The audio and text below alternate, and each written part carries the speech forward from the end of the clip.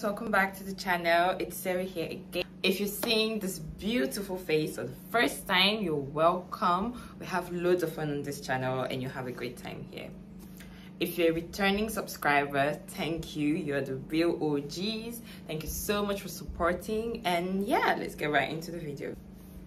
In today's video, we'll be discussing how to select your bridesmaids and plan a great and fun bridal shower. Yeah, this video will be part of our wedding planning series, and we'll be addressing today how to pick the right bridesmaids. It may seem like, oh, is this not obvious? It's not that obvious.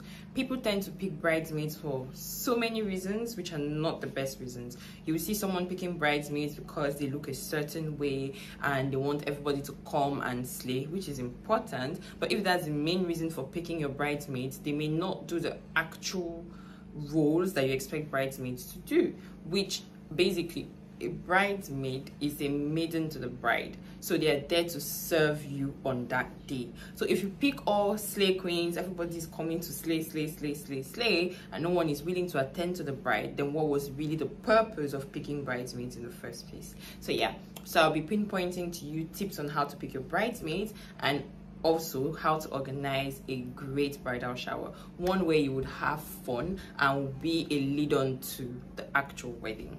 There's so many aspects of the wedding planning that could be daunting, but if there's one thing you don't want to stress about, it's the people around you. And your bridal shower, I mean your bridesmaids, the people that consist of the bridal train, yeah, the bridal train are those people that would basically give up the vibe that you need on the wedding day. You're not going to spend so much time with your guests because like there's so many people that come for your wedding. How many people can you really dance with, jump with, and all of that? But that bridal party, like the bridal train, they are the ones that will actually make your wedding either fun or boring. Who wants a boring wedding? Not me. Yeah. So when I wanted to pick my bridesmaids, I looked at the following things. The first one for me was, who are my real friends? Who are the people that I can call in the night, or if I have any issues I'll run to first, or people whom I have the most fun, like my closest friends, like my real G's, like my guy. Once I was able to answer who are my real friends, it made the list so easy. Not to say that you can't have acquaintances and all of those among your bridal train, but if you have your real friends, the vibe already is established. These are people that you spend most of your time with on a general day, that you chill with, you speak to, and all of that. So having them on your bridal train would just make everything so seamless. Whereas if you have acquaintances, you'll have to start, like, I don't know, I don't want to say walking on eggshells, but trying to please them, trying to do things for them just to make them feel comfortable. Whereas with your real friends, you can be as real as possible and yeah, just enjoy the process. And that's really what you want, especially with planning a wedding, a Nigerian wedding that's already stressful. Another important thing to have in mind is picking friends that have a service mindset. So a mindset to serve you. For example, I would never have an issue with serving my friends. One of my close friends that did her traditional wedding before me, on that day I couldn't even dress up. I couldn't do so many things because some things went wrong. I was one of her bridesmaids. Some things went wrong. Her hairdresser didn't show up on time, and I literally had to pull up my sleeves, help her do her hair, help her get ready. I didn't dress up on that day. I didn't do any single makeup on her traditional day, but I was really a maiden to her on that day. So I can imagine if that had happened and I was just one of her acquaintances there, or a friend that doesn't have a service mindset, all I'll be thinking about is, oh, I haven't done my makeup, oh, I'm not dressed up, and this and that. But it's her day. She was a priority for me. So you want friends that would feel that way. I'm not saying nobody prays for things to go wrong or whatever, but you just want to know that if anything was to happen otherwise, they would put you as a priority. They are willing to serve you and assist you in what you need. So that's very important. Because of the type of bride that I am, or the type of person I am in general, it was so important for me that my friends the ones on my bridal train are the real life of the party. I didn't want no boring bridesmaid. I didn't want no stuck-up bridesmaid that would just be sat in one corner and like not join the whole of the party. No, I wanted my friends to vibe, to have a great time. So yeah, I picked those of my friends that are the real life of the party, the ones with whom, like when we were in school, we'll actually go out on those night outs together, we'll go for house parties and all of these. Those people that I know bring like a great party vibe, and I was not disappointed. Another important point, anyway, important for me, was how they look, that they are beautiful and have a sense of style.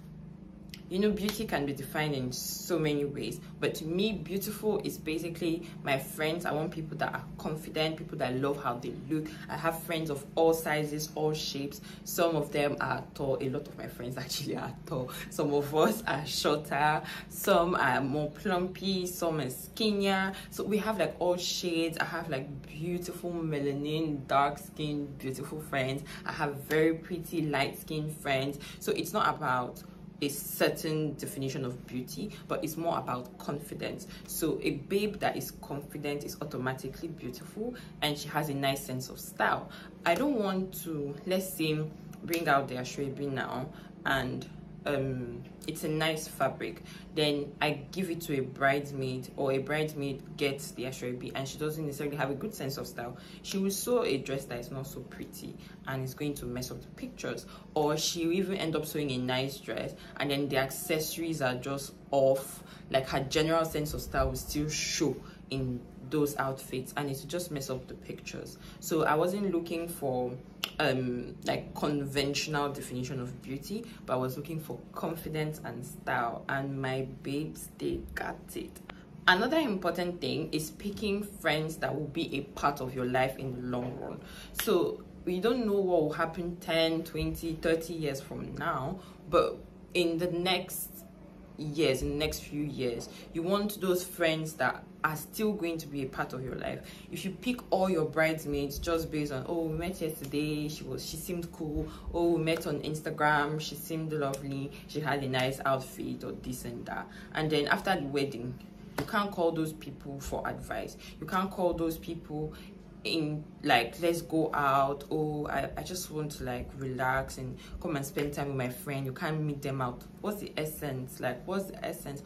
All my bridesmaids till now were still really tight. It's not like it's been that long, but like we're really close friends, and I really pray that we're going to be close friends till eternity, because I really love these babes. And yeah, so I was really happy that I picked people that are actually part of my life till now, and I plan for them to be a part of my life in the long run. One very key thing among your bridal party, or what they call it, yeah, your bridal party, is who is going to be your chief bridesmaid. So if your sister or one of your siblings, maybe a family member like your close cousin or something, is part of the bridal party, and you feel just to make things easier, to avoid controversy, you can make that person your chief. But I would suggest that the person you make your chief is one of your closest friends. Among all your close friends, one that is even closer, one that would be able to handle so many things. So for example, my sister was my chief, and she was with my phone almost throughout, because there's nothing that I wouldn't normally give her access to. So she will help with doing so many transactions for my bank account. Like my husband will send money to the account, and when some people come, like people that you have to pay balances towards the last minute, like I don't know, makeup were things that you will pay ahead of time. But I know that before the wedding we had not decided if we're tying, if the bridesmaids were tying gilly or not. So when they decided they were tying gilly, you needed to add that on top. There are just so many other things that came up, like my flowers didn't come on time, so she had to send money to the planner to get another bouquet, which at the end there I found myself with 2 bouquets because the other one ended up coming, but we were scared. So she was able to handle so many things. At a point I wasn't picking calls anymore. She was the one receiving all my calls. She was the one speaking to everybody that was calling me, just reassuring me, keeping me calm and all of that. So that is very important. She was also the person in charge of keeping the money. So you know how when they spray you on the wedding day and all of that, you may find yourself just keeping the money in the hall, which they can disappear. So we advise that you have somebody in charge of it. So when they pick up money after a batch of dancing, and let's say we've gone to sit down, she was in charge with my husband's, what do you call it, groomsman, abi, whatever, yeah, that thing, I'll write it down here. My husband's groomsman, they were in charge of like taking it to the car and putting it in the car that brought myself and my husband to the venue, and putting it in another bag there. So like even the security, the bouncers and all of that, they knew she was the one. So if I needed anything, they would let her pass through. She'll come and give me stuff. She'll just do different things for me, and I'm so grateful for you, sis. Love you. I know you're going to watch this video. Love you so much, and I can't wait to do the same for you very, very soon. So yeah, on that note, those are like some of the points I would advise you to consider when picking your bridesmaids. So now you've picked your bridesmaids, and it could be that you want a bridal shower, or your friends want to surprise you. I don't know, however way you choose to do it. But if you were to plan your own bridal shower, this is what I would advise you to do. So in my own case, I didn't get involved in planning activities, but there's so many key things I had discussed with my chief bridesmaid, and she knew what to discuss within themselves when they now decided to throw me a bridal shower. So number one thing I wanted was balloons. Yeah, I love balloons. It just makes me happy. Fill up this room with balloons and I'm happy, like you have me. So yeah, I knew I wanted balloons, and I just wanted to have a chill and nice time with my friends. They did something outside of what I wanted, because I just wanted us to watch movies, play games, just be in like an apartment and relax. They did more than that, thank you. But yeah, it was important that she had major information of what I wanted. So my sister, who was my chief, she worked with my husband closely in terms of finances, because I never wanted to put a burden on my friends to have to contribute money towards my own bridal shower. However, if I'm a bridesmaid and I need to contribute money for my friend's bridal shower, I would not have an issue with it. But I just always find it difficult to like take from people. So yeah, so what they did is that they decided to do like a restaurant, like a dinner. Was it a dinner? It was more like brunch or lunch. I don't even know. It was later in the afternoon, but it wasn't late enough to be dinner. Yeah, so went out to this nice restaurant. They deceived me. They just told me to dress up. We're going to the apartment, we were going to have fun and all of that. And yeah, went to this nice restaurant. It was well decorated, looked so beautiful. I'll be attaching pictures here and there. And I had the other bridesmaids waiting there for us, so it was very lovely. I was quite surprised. Then we had really good food, because if you know me, food is very, very, very, very important to me. So we had great food. Then the games, they had really interesting games that helped with like ice breaking, because though most of my friends knew each other, but not all of them had known each other. I have like my very close friend from school, Faith, that came all the way from Abuja, and we schooled in UK together. So she didn't necessarily know my other friends that are like lawyers that we met in law school and all of that. So it was a nice opportunity for all of us to meet and gel and get to know each other. Also, my close friend Joy, that we worked together, we're in the same office, she didn't necessarily know all my other friends. So it was just a nice opportunity for everyone to come together, get to know more about each other, and just have a lovely time. Yeah, so after having a great time at the restaurant, eating good food that we could not even finish, we had to pack them as takeout, because that 3-course meal was mad. It was really, really stuffing. So we now went on to the apartment. So earlier on, my husband and I had visited some apartments, so I thought I knew the apartment we'd be staying at. The apartment we had visited, he actually booked it for himself, and he booked an even better apartment for myself and my friends. And I was like, oh my gosh, I love this place. So yeah, we went to the apartment, and we now had to change for the after party. Why did we have an after party? So that week, the wedding week, was my husband's birthday. And also we had already known that, because my husband is like an only child from a Yoruba home, his parents were going to take over the wedding, and I was very much happy with that. Like, let them have their day. So we were aware that we'll not necessarily be able to do an after party where we'll tell parents to go home and just young peeps remain. So we decided to do like an icebreaker party before. So we mixed like my husband's birthday and the whole planning and all of that. So his friends came along, then more of my friends that are guys also came along. My husband knows a lot of my guy friends, and then I know most of his guy friends. My female friends know a lot of our guy friends, just together. So it was nice. So all the guys came there, a lot of the groomsmen were there, the bridesmaids were there. It also worked as like an ice-breaking thing for them. So because 2 days after we'll be at this wedding and we need to really party and have a great time, and it's always good when they kind of know themselves before that day, so it's not so awkward and all of it, and it worked greatly. Yeah, so my husband had booked a DJ. All of this is not necessary, but this is how we did it, and it really worked out for us. So my husband had booked a DJ, and he also made an arrangement with MC that will be working with us on the wedding day to come for the party. So he would MC, kind of like just lead on to the games and all of that during the pre-wedding party, if I will call it that way. Yeah, during the pre-wedding party, and in that way he will get to know all the bridesmaids, all the groomsmen. So during the wedding, when he was cracking like inner jokes, like it was just so fun. Everyone could relate. I mean everyone, just us, the young people, we could relate because we had met a couple of days before. He knew who to call whom for which game and for this and for that. So it was really nice.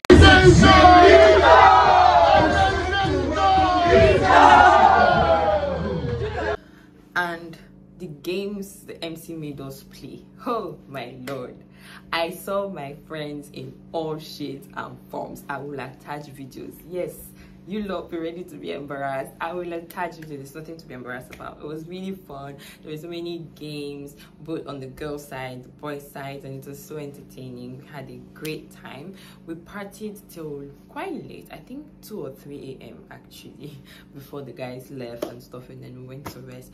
So someone can decide to do it differently. You may not throw a party or whatever, but like your bridal shower can also serve as a means for the bridesmaids and the groomsmen to meet after you've spent a bit of time with the girls. Maybe the guys can join in a bit later, or you can just start it from the get-go. Let's say we had all gone to the restaurant together and we're having dinner or brunch or whatever you would call it, and we played those games, even though they will not be as entertaining as we did at the apartment where we stayed, which is also used for like house parties kind of things. Yeah, it may not have been as fun as that, but it will still serve well for ice breaking and all of that. In a nutshell, I would say pick your friend groups that are fun, people with whom you'll have a great time, people with a service mindset, and you will have a great day. Enjoy the process. Really and truly, you've worked for months towards this wedding planning, and it's just a couple of days away. Guy, have a great time, relax, go out, just enjoy yourself, and in anticipation for the wedding day.